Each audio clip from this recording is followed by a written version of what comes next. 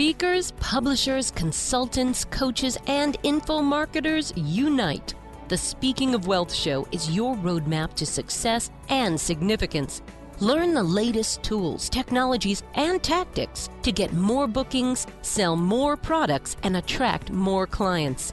If you're looking to increase your direct response sales, create a big-time personal brand, and become the go-to guru, the Speaking of Wealth Show is for you. Here's your host, Jason Hartman. Welcome to the show. This is Jason Hartman, your host, and every 10th episode, we do something kind of special, kind of different. What we do is we go off topic. So regardless of which show it is on the Hartman Media Network, whether it be one of the financial shows, economics, real estate investing, travel, longevity, all of the other topics that we have, every 10th episode, we go off topic and we explore something of general interest, something of general life success value. And so many of our listeners around the world in 164 countries have absolutely loved our 10th episode shows. So that's what we're going to do today. And let's go ahead and get to our guest with a special 10th episode show. And of course, on the next episode, we'll be back to our regular programming. Here we go. It's my pleasure to welcome David Osborn. He's co-founder and chairman of Magnify Capital and best-selling author of a few books, including Wealth Can't Wait, Avoid the 7 Wealth Traps. David, how you doing? It's great to be with you, Jason. Good to have you. Forgive me, I'm losing my voice here a bit, but I can't wait to dive in. And this book took you a long time to write, didn't it? You know, it was the hardest thing I've ever done, man. Everyone has this idea like, hey, I'm going to write a book. And it took me 7 years to write it. It was way harder than I thought it would be. And I think a lot of people find that I was stubborn. I didn't want to use a ghostwriter. I wanted to write it myself. And that's why it took 7 years. Sure. Well, tell us a little bit about some of the principles and those wealth traps. Yeah, sure. So look, I mean, building wealth is mainly a choice. That's what we start off the premise with the book. It's just a choice. Like if you decide to be skinny or healthy, it's a choice also, right? So once you've made the choice, then you have to follow through with the actions. But if you don't make the choice, it's irrelevant. And it's okay not to be wealthy if you don't want to be. But if you wanted to be skinny, what would you do? Well, everyone knows what to do. You would eat vegetables, you would exercise, you wouldn't eat too much sugar, you wouldn't drink too much alcohol, right? So that's kind of the process. Make sure you get some cardiovascular, lift some weights. Well, wealth is the same thing, right? And we start with the basic concepts, and then we accelerate pretty fast into more sophisticated concepts. But the first section of the book is avoid the wealth traps. One of the wealth traps, for instance, is the cushy job trap. You got a good job. It's paying you 150, 280, whatever's comfortable for you a year. And you're like, yeah, I've got this business idea. Maybe I'll start it someday, but just not today. And that's called the cushy job trap. The other trap that I think people should be very aware of, and there's 7 in the book, but I don't want to go through them all, is the toxic people trap, right? So if you have people around you, and no one said that your high school friends have to be your friends for life. They could be, but if your goal is to elevate your life and your friends are like, oh, that's impossible. You could never get that done. Let's go have a drink and look at pretty women or something. Well, that's, a friendship that's probably not going to financial freedom or financial success if that's the mainstay of the friendship. So then it's okay to move along from people. Your high school friends are not necessarily your destiny. And so that's the toxic relationship trap that people fall into as well that keeps them small. Yeah. So then from there, it's like live below your means, save some money, because, capitalism is all about capital. You have to save up some capital. You either have to use your capital or somebody else's capital. And then we get into more sophisticated concepts like other people's money. People always think, well, I don't have any money. How can I do a deal? But there's always money for deals. So if you learn how to find deals that are great for people, you'll always find the capital. And so, there's just this whole process we go through in the book of taking you from sort of day one beginner, don't know anything, which mostly is about mindset. People are always like, oh, mindset, that's so airy-fairy. But the reality is if you're not mentally prepared to be wealthy, you won't be wealthy because money has problems too. There's 2 kinds of problems, not enough money and too much money. And don't think that having a lot of money is suddenly easy, which is why lottery winners blow it all or football players. I couldn't agree more. I grew up without money. Now I have lots of it. And man, I don't know. It's not all I thought it would be. I'll put it that way. It's a lot of work. It's a lot of work. Feel sorry for us, but it's a lot of management, a lot of oversight, a lot of legal, a lot of complexity. So you got to be prepared for that, and you're not going to find that if you're spending your time watching every football game that ever comes out every weekend and drinking beer every night, right? So. Yeah. And then it's learning how to find the deals, analyze the deals, reading the books, tuning into the information. And then it's learning how to build a killer team and then how to leverage your success through others.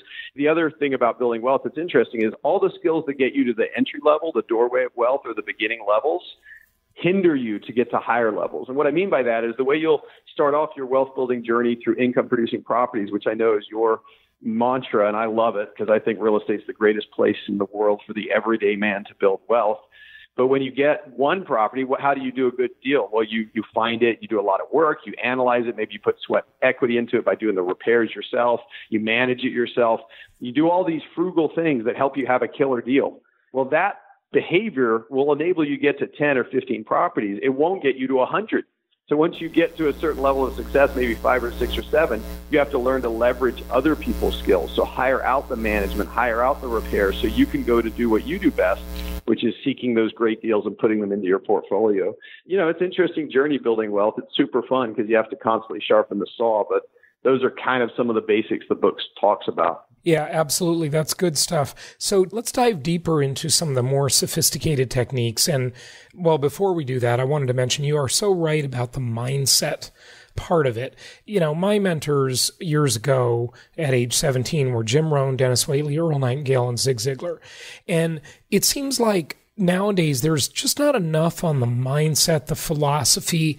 Nowadays, everything seems like how to, right? So I'm glad that you address that mindset stuff because it's not airy-fairy. It's critical to have some principles, to have a philosophy. Absolutely. Right? Yeah. And you mentioned Jim Rohn, who's my absolute all-time favorite. And for $49, you can buy online like his Magnificent Life or whatever. It's ridiculously cheap. And if you just listen to that like I did probably 20 times, you'll have the principles of success embedded in you. And I think the reason, Jason, the wealthy keep getting wealthier is once you've embedded those success principles in you, and people know them, they sound trite, but it's like you learn or you win. So if you don't win, you learn. So therefore, you're always winning, right? Things like this become second nature to you when you embed it in your soul. And then the other person who has a loss and then complains about it and falls into victim mode, maybe justifiably so. Maybe they were treated poorly, but they end up stuck for 2 years in this rut of self-pity. Whereas if you've learned what Jim would say, you know, you live or you learn. So you got kicked in the teeth. You figure out why. Maybe you picked the wrong partner. Maybe you put yourself in the wrong situation. There's always something you did that you can own that. So you drop it, you give yourself a 5-minute pity party, and then you move on and you go back to work and you start winning more, which is why I think the wealth inequality, which I think is a bad thing, happens so extremely in life. Because when I hang around with people like yourself that get it and know how to go after it, they just keep winning, and then it becomes second nature to them. And it's not like a sports career where you got 8 years. If you really get good at wealth building, you've got a 30, 40, 50-year career. So, of course, the disparities get bigger and bigger. Right, right. I think to a lot of the dreamers, it looks easy on the outside. But believe me, there are a million pieces of, shrapnel along the way. I mean, it's just unbelievable the number of hits that you take, but you just got to keep going. Like, what else is there to do? What else would you do? Just give up? Well, I mean, life's going to be painful anyway, whether you win or lose. Exactly. Life's painful if you lose. Yeah. Sitting around feeling bad for yourself and doing nothing all day, that hurts too. Getting overweight because you drink too much or don't look after your body, and that also is painful. So life's going to have pain. The thing about success is, yes, people think it looks easy and effortless, but actually you get kicked hard in the teeth multiple times, and you're sitting there picking up your teeth, trying to figure out how to put them back in your mouth and going back to work. But again, like I said, I don't think life's going to be hard. That's almost a given. So why not reinforce yourself and strengthen yourself and learn from it? And then it becomes addictively fun to keep learning and say, somebody drops a big lawsuit on you that you know is frivolous. You're like, wow, can I just keep going through my life and ignore this frivolous lawsuit and be happy? And the answer becomes yes on the fourth or fifth one. On the first or second one, you'll obsess about it. You'll stay up late. You won't sleep. And then eventually you realize part of the cost of doing business and being successful is somebody's going to try to take an unfair advantage of you. And you learn no to question live with about that it. and compartmentalize it. I always say you spend the first half of your career creating wealth, and you spend the second half protecting it. Because as soon as you get big, you become a target. And there are all these greedy people, sleazy people that'll just start attacking your wealth. And you've got to learn to deal with that. And a buddy of mine was telling me sometime last year, he's a really successful guy. He's just done incredible things in his career. And he's now about 52 years years old, I think. And he was saying, I remember I had this frivolous lawsuit years ago. I could have easily settled it. And he said, but I wanted to have the experience of litigating it to see what it was like, so I would know when a real lawsuit that mattered came along. And he said, I spent a bunch of money on it, but I learned so much, like I know how it works. Yeah. And I thought, that's a very interesting philosophy you have, but I can see the point. I did a similar thing. I fought one tooth and nail all the way to the end, and I'm still willing to fight them. But, the main thing I learned from fighting them is if there's a faster way out, that's probably the better way to go. But I have fought some tooth and nail. I've fought some for years and years that have just languished and lingered, and then eventually the people get wisdom. But fighting a lawsuit is a beating. It's just a whole nother career with no upside, really. Right. No, it isn't. But I will tell you one thing about the litigation paradigm that's interesting is that people always, when they're in a dispute, they always complain, oh, it's so expensive. The lawyers are so expensive. And, that's all true, right? But what few people look at is that when you litigate something, you actually there are three parties, right? There are the two adversaries, and then there's the court system. So all that infrastructure. And you get those two other parties for free. You don't pay for them, assuming you don't lose and have to pay their legal fees or something, right? But you get them for free. So you get all of that learning of all of that effort of all three parties, and you're only paying for 1/3. It's sort of not as bad as people think. No, I agree. I mean, I have a real estate company that has 5,000 agents. We're probably in 10 to 15 lawsuits at any moment in time from the transactions. And so you're right, it isn't as bad. The first ones are tough, but later on it becomes, I remember reading an article about Richard Branson. He said, I'm in 300 lawsuits at any moment in time. Yeah. I'm like, oh, well, you just have to learn to live with it. And it is interesting. It's just another part of the business. Right. I had another interesting experience one time where I was being sued, and finally we got the depositions, and we're $100,000 into each. I'm sure they were. I know I was in defense, legal fees.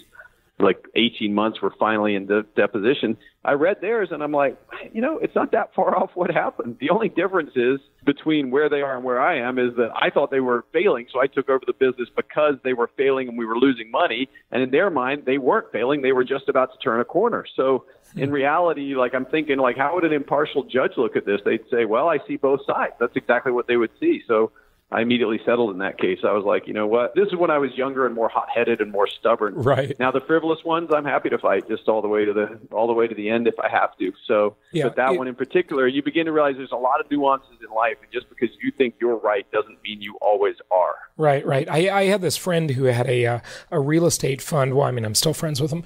And I remember he was looking for other places to live and move out of the country because he got sued one time. And he thought, he was on this big rant about, oh, the U.S. is so ridiculous. It's so litigious. It's just not fair, blah, blah, blah. And he's having this whole conversation that here, literally, he's going to uproot his wife and kid and move them out of the country.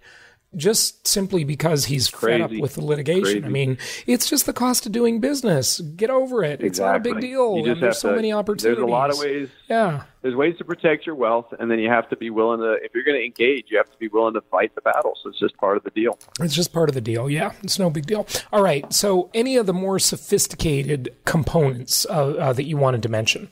Really the importance of hiring great people and figuring out, we go into the book, how to be in business with great people, how to not be in the business with the people that are going to sue you, how to find because winners tend to keep winning. So if you can surround yourself with winners, if you can be in business with winners, if you can hire winners, and we go into some of the more complex strategies on that. And one of them is that just because you like someone doesn't mean you should hire them. Most people sort of just hire based on, oh, it seems like a nice guy, I'll hire him. Mm-hmm. And we teach a more deeper process of sort of really uncovering their history of their career. Because if you're hiring somebody and you really like them, and in the interview they're like, my last boss was a jerk, and then my boss before that was a jerk, you can guarantee that in a year you'll be the jerk. Yeah, that's just the way it happens. Yeah, right. So people's habits repeat themselves.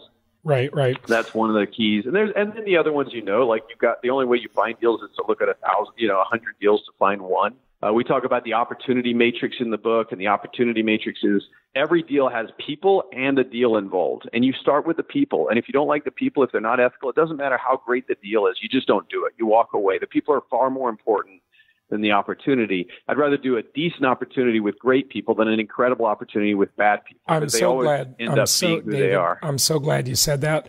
And I say that all the time. We'd rather recommend our clients invest in a B market where we have an A team of trustworthy people than an A market with a B team, because the people will always damage your plans more than the marketplace will. That's correct. That's wise. Very, very interesting. And then to look for the downside, people tend to get really excited. We call it hopium, and they really only measure the upside. So, that's why all pro formas are BS, right? So somebody will say to you, this is what's going to happen. It's going to be like this. It's going to be amazing.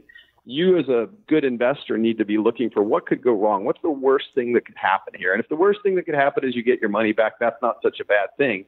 But if the worst thing is you could go to zero, that is a bad thing, because Warren Buffett's rule number 1 is to protect the capital, and rule number 2 is rule number 1. So you want to try to never lose capital. Real estate gives you that opportunity. But one thing I see people making the mistake of over and over again is they get too optimistic and too full of hope about the deals they see, and they don't do enough due diligence into the potential downside. Yeah, absolutely. So when you learn that downside, I mean, I like the saying, expect the best, prepare for the worst. But what do you do with that learning, right? Say you're looking at this deal and it looks great with the hopium attitude, right? But there is some real downside risk. How do you decide what you should do? Do you move forward or not? Well, I'm a cynical optimist. That's another way of looking at it. I try to be a cynical optimist. In other words, I'm happy and I'm looking for the positive, but I'm trying to tear down what could go wrong. For me, it's sort of if we're 50% levered, what's the likelihood that I would lose 100% of my capital? And if it's low and maybe I could lose 30% worst case, then I'm more interested in a deal, let's say that has a 15% annual upside. Well, I'm more interested in that than a deal that has a 150% annual upside, but has a potential of losing 100% of my capital. Because what I find as I've gotten further into this, the longer I've been in business, that it's base hits really are the way to go, and trying to hit a home run is actually usually a mistake, because you can hit 2 home runs and then have 1 complete loss, and it erases the gain of both of those home runs. So really just go, I want to be the Ichiro Suzuki of real estate and just rack up the base hits for 30 or 40 or 50 years, and you'll never see me having to worry about money again. So I think that's really it. If it looks too good to be true, it almost always is. Almost every deal I've gone into with a great enthusiasm, excitement about how I was going to 10x or 5x my money has either turned into a 0 or at best maybe a 2 or 3x. And there's usually 9 zeros for every 1, 2, or 3x. So just don't buy the hopium. It's so sad that you see so many people chasing that incredible deal, waiting for their ship to come in. And in the meantime, they could have had, 6 base hits, right? 6 base hits means 2 of your players came in and scored, right? They came past home. So absolutely. Rack up the base hits. Very good philosophy. Give us your outlook on the real estate market, if you would, and just talk about income property for a moment. And then I want to ask you about just morning routines, Miracle Morning Millionaires, your other book, quickly before you go. I think the market is now, you have to be more aware. Like anything you bought in 12, 13, 14, 15, you won on. That was it was the best time of my life for buying real estate. But we didn't know it then, just so you know. No. I bought a lot, but it was terrifying. I bought a ton, but I started in 11. I dipped my toe in. Actually, I started in 9, went a little bit heavier in 10. And then at the end of 11, I was like, man, we need to buy everything we possibly can. Right. However, I agree with you. It was terrifying. I make it sound confident then, but I was scared, but we were getting 15% cash on cash. It was crazy. Yeah. Buying homes for $50 that rented for $800 a month, buying debt on assets that was severely undervalued at the time. But yes, you're right. It was terrifying. One should never forget the feeling you have of buying. Sure. That's why you can't time the market, because you never know where the top or the bottom is. I mean, it was scary buying back then, but it turned out to be incredible, of course. But there is a time to accelerate and decelerate. So now is, I think, a time to decelerate. You should still be doing deals. There are always deals out there. You should just be looking at 10 to maybe offer on 1 versus in 2013 looking at 10 to offer on 5. Do you think that there's still a housing shortage, though? We were profiling experts that think that there's about a 300,000 to 600,000 unit per year housing shortage. I absolutely think there is, especially at the lower end. I mean, there's just no low-income housing. And that's where I live. I'm a C-class guy, so I'm buying 120, 130, $1,000 homes. And I think there's a huge shortage of those kinds of homes in the U.S. Now, remembering that the U.S. is not one big equity, right? It's 1,000 little equities. And so every market is slightly different. You got to know your markets, know your neighborhoods even. But I still think the lower end homes have a long way to run. And with rates as low as they are, you can buy, an 8% yielding return, an 8 cap home and put, 5% money on it and go to sleep on it. In 30 years, the tenant will have paid the property off for you and you'll just have another good base hit. So I think there's plenty of deals out there. I just think you have to be more selective, more careful, be fully educated and informed, and play the game more cautiously. It's pretty amazing. It really is. And, like Warren Buffett says, don't expect the deal to be good the day you buy it. They almost always are good in the rearview mirror. Just buy good quality stuff that makes sense, that's not speculative, and hang on to it, and you'll be fine. Listen to your podcast, go to y'all seminars, just get educated. There's so much information out there. Hang out with the right people. Yeah, there's always deals. You got to be playing or else you'll just get withered up. But you don't have to be aggressive right now. Yeah. So I think we're bullish in the long run. America is going to be the greatest, investment opportunity for real estate always is today. The best time was yesterday. The second best time is today. Yeah, absolutely. I love that. Okay, so tell us quickly about some morning habits, because this morning routine is a big topic of conversation the last few years. We had Al Rod on the show before. You wrote Miracle Morning Millionaires. Yeah, so Hal and I are good buds. He lives 200 yards from my house. My kids and his kids are best buds. But Hal, when I met him, I was already a morning guy, but I didn't have the 6 steps. And so the reason I agreed to write Miracle Morning Millionaires with him was he's already written The Miracle Morning, which is a great way for people that haven't started before to shake off the rust and start living a life of abundance and choosing their destiny. I just tweaked it a little bit for what it's like to be a multimillionaire. So instead of just doing the visualization he described, what I visualize is my appointments going well, my staff working well. I'll just do this 1 hour morning routine where I exercise, I read. I read my Peloton before our call here. I journal. I give myself some affirmations. I'm not great at affirmations. I'm just usually I'm going to be present to my kids today. I'm going to be a great husband today. I'm going to be attentive to my team today. The difference with the millionaire piece is really, I think the difference between successful people and non-successful people is successful people are always purposeful. They always have a purpose. And so it's to think about your purpose in the morning, right? Visualize where you see yourself going. Because in life, we tend to get what we expect. And if you don't expect anything, then you get what you get and you don't get to throw a fit. Using the power of the morning to set your day. If you win the morning, you win the day. I'd already been living that, but Hal had such a beautiful, complete, simple system that I integrated my life into. And my favorite deal is to get up at 5 a.m., head to my library and sit there and for 1 hour, just go through these 6 steps. And if I get them done, the exercise, I have to go to my exercise room. But if I get them done, my day is always better than the days I don't. So today's going to be an amazing day because it's 8 o'clock here or 9 o'clock, and I've already just done so much to set up my day for success. Right. There's no question if you don't do anything else, just go to bed early and get up early. There's a reason for that old saying, early to bed, early to rise, makes a person healthy, wealthy, and wise. It is so true. You just gotta beat the world in getting up, and just then you feel like you own the day, right?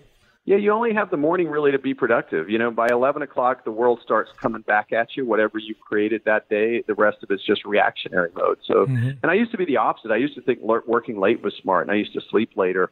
I was 100% wrong. I am so much more productive now between the hours of 5 a.m. and 7 a.m. than I ever was when I was staying up till midnight. I agree. I love getting up early. David, give out your website. DavidOsborn.com. If you just go to www.davidosborn.com, you can find all about me there, or go buy Wealth Can't Wait at Amazon. David, thanks for joining us. Great to be with you. Thank you so much for listening. Please be sure to subscribe so that you don't miss any episodes. Be sure to check out the show's specific website and our general website, hartmanmedia.com, for appropriate disclaimers and terms of service. Remember that guest opinions are their own, and if you require specific legal or tax advice or advice in any other specialized area, please consult an appropriate professional. And we also very much appreciate you reviewing the show. Please go to iTunes or Stitcher Radio or whatever platform you're using and write a review for the show. We would very much appreciate that. And be sure to make it official and subscribe so you do not miss any episodes. We look forward to seeing you on the next episode.